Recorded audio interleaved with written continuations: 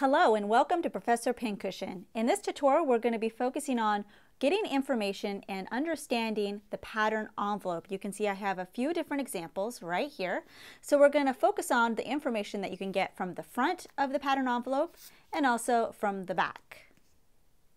Let's first focus on the front of the pattern envelope. So for this, the first thing we're going to notice is the brand, McCall's, and the pattern number. So this is 6610, and the M in front stands for McCall, so that's another clue that we're working with a McCall's pattern.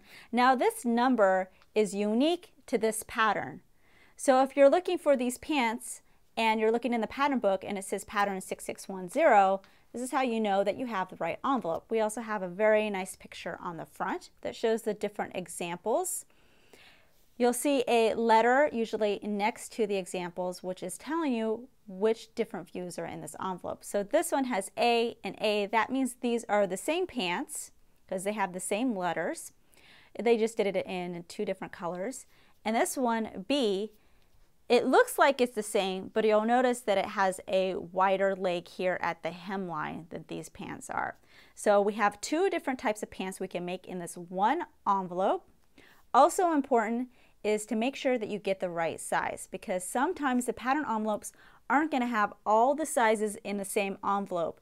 In this particular example, the size is listed right here. Now remember, retail sizing is not the same as pattern sizing. So you can't always assume that the size you go when you pick up your clothes is going to be the same for patterns. If you're unsure of your size, sometimes you'll find a body measurement chart at the top flap or on the back of the pattern envelope. So if you don't know how to take your body measurements, I definitely encourage you to watch our video on taking your measurements, and that's really going to help you out in determining your size.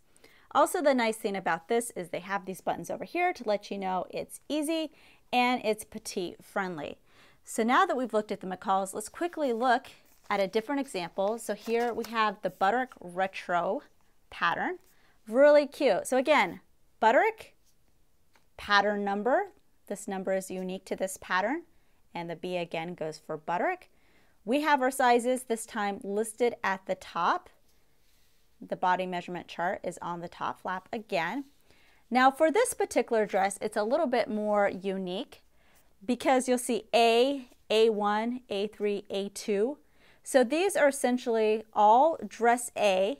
They're very similar. They're just doing different variations. So you can see this one has ties on both sides, while this one only has the one shoulder. So you're just going to do a different variation of the same dress. This one you'll see is letter B, because what they're doing for this one is they're doing a contrasting piece in the bodice. So that's why that one is separated out. Here is our Quick Sew. So brand name, pattern number, the K is for Quick Sew. We have our sizes. Now this one, they don't do size numbers, they just do extra small, small, medium, large, and extra large. So this one probably, this envelope contains all the sizes that they carry. If we look at this, we have A and B. So in this particular case, you get two different styles, and the difference in the shirt is one is short sleeve and one here is long sleeve. My last example is this beautiful dress, and the brand is actually up here. So it's a Vogue pattern. This is the designer right here, and in this envelope you only get this one dress. So there are no variations, it's just this one.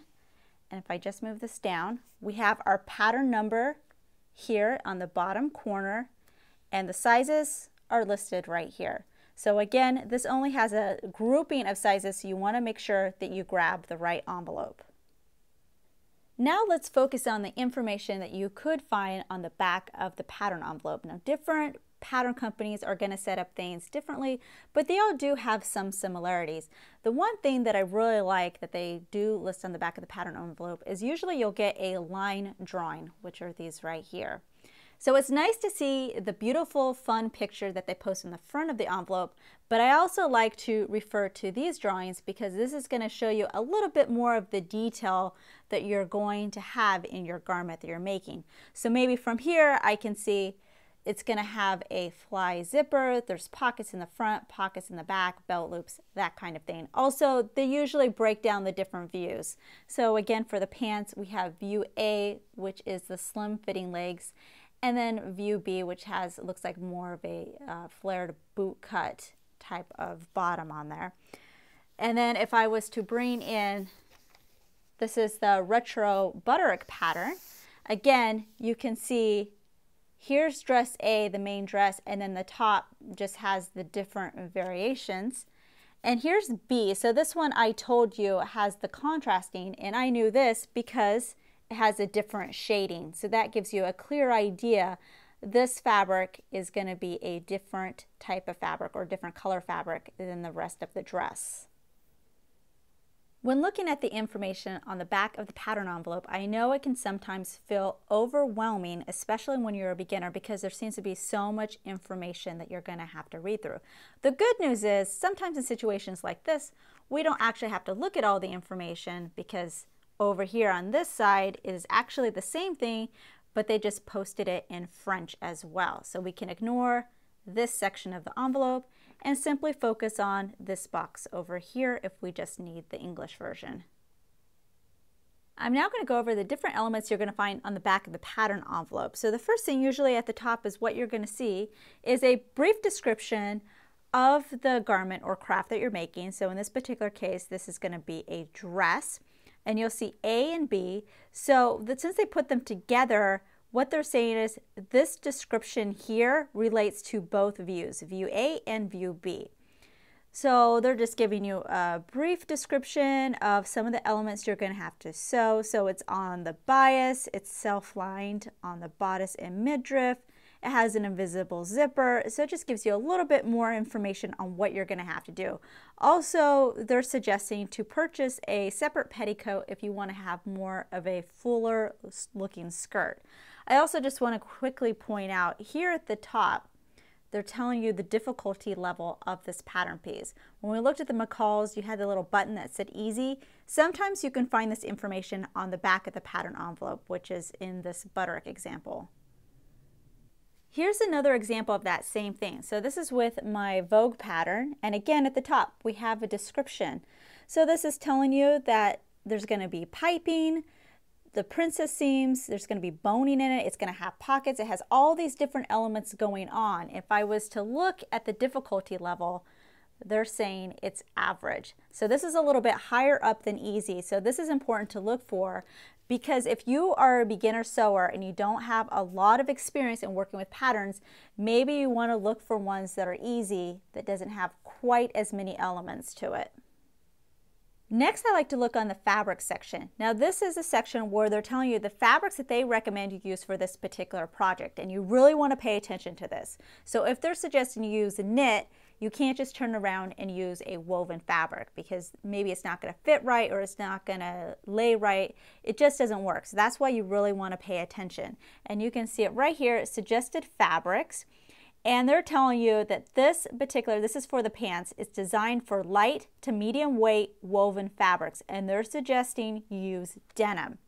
Now if you find a fabric and it's a medium weight and it's a woven fabric that's like denim but not quite denim, then it's going to be fine to use. So they're just suggesting this, but they're telling you here what type of fabric it should be. Also, they're pointing out that for the lining of the pockets, you should also purchase muslin, because you're not going to use denim or else your pockets are going to be too bulky. I also want to point out, if you're picking a fabric that has an obvious one-way design, if it has plaids or stripes, or if it has nap to it, you may have to purchase extra fabric in order to make sure that you lay your pattern pieces a certain way, or you're matching up your plaids or your stripes.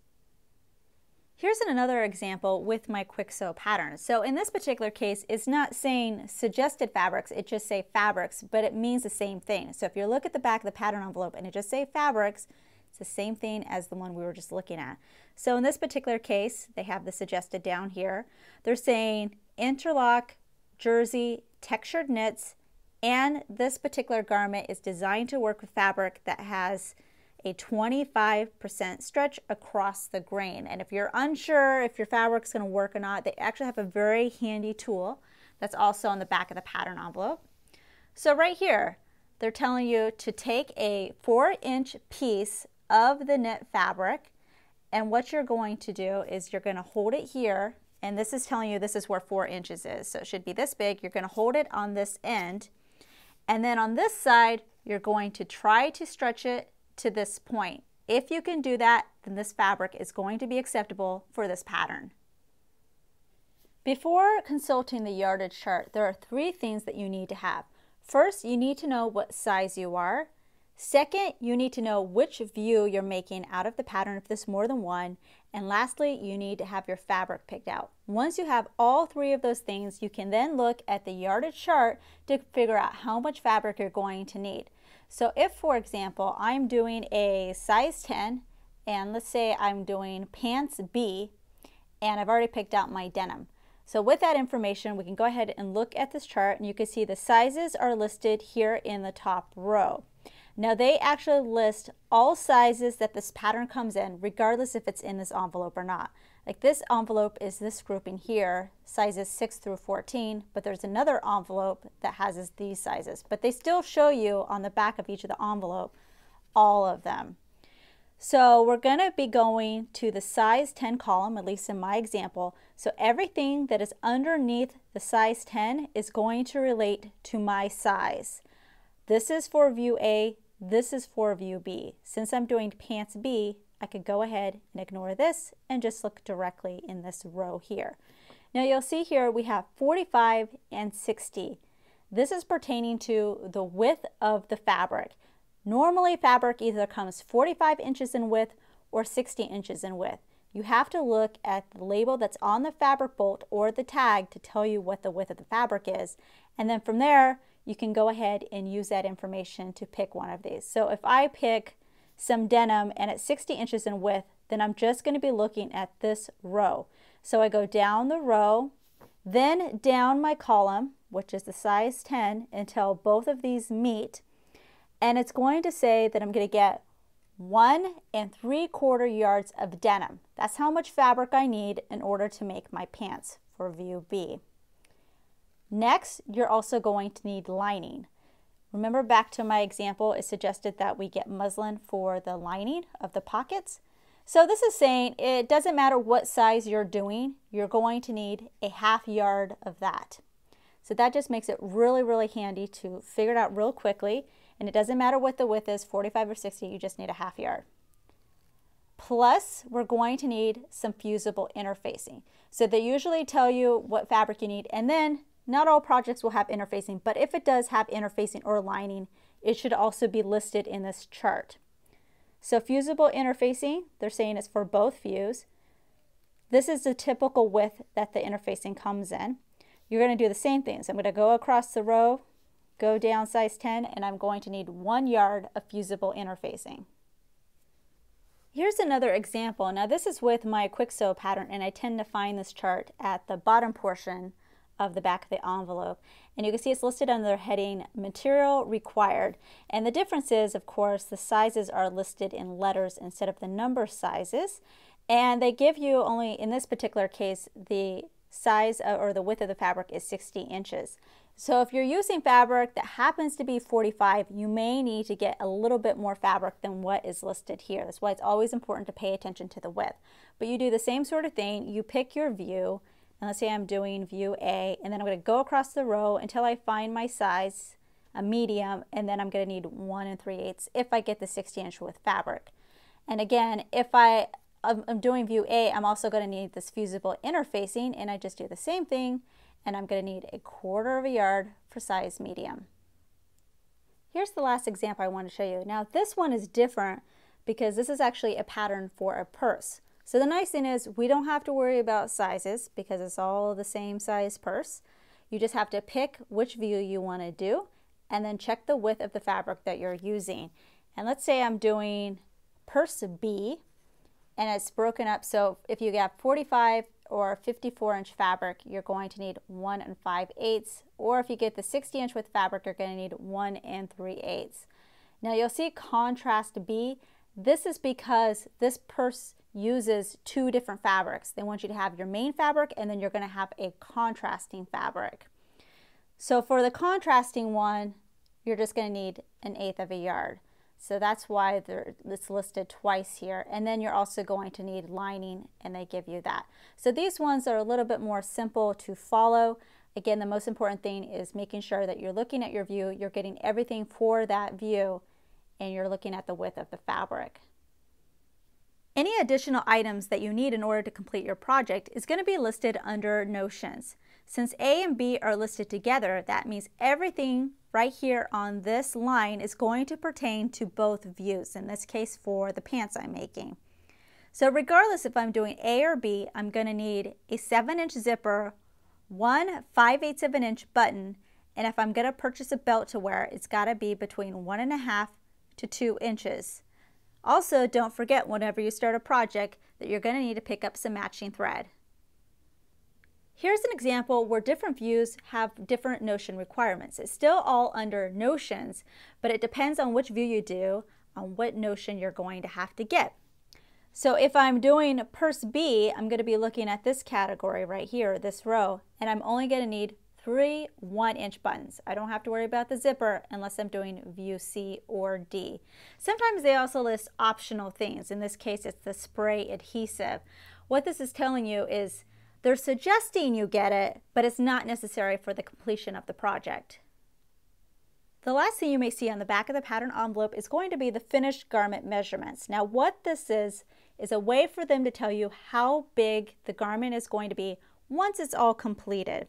Because usually it's going to have design and functional ease added in, so it may be slightly bigger than your body measurements.